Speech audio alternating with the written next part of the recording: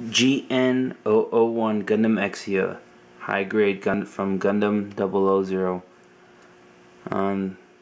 This is the Gundam Exia, which was released in 2007 at a price of 1,200 yen. I just built this kit the other day.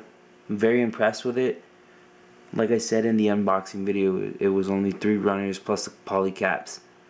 A lot of good things about this kit that I enjoyed is the amount of detail that actually went into it. As you can see here, especially like in the chest area, the head, very nice. The legs, the rear of the kit. Let's see, right there. One of the main issues I've had with the kit, though, on the negative side, was just the stickers that it came with.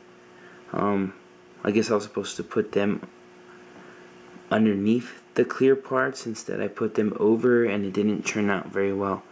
See, like right there on the arms and the legs. So what I'm going to wind up doing is just actually buying a lighter shade of green and actually painting that like a clearer screen.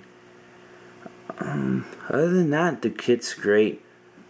Well, there was another downside, but nothing too big. Posability is awesome. Let's take a look at the arms.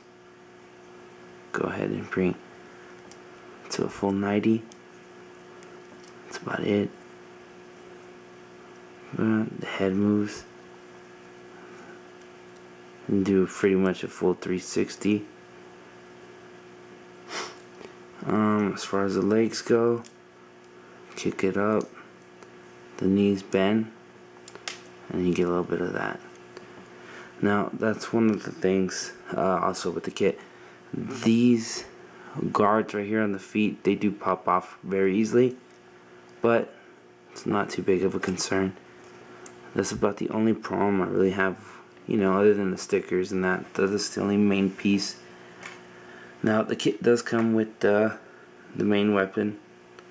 I'm not sure what it was called in the show.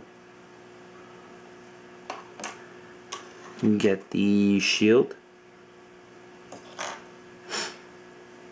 some more little swords,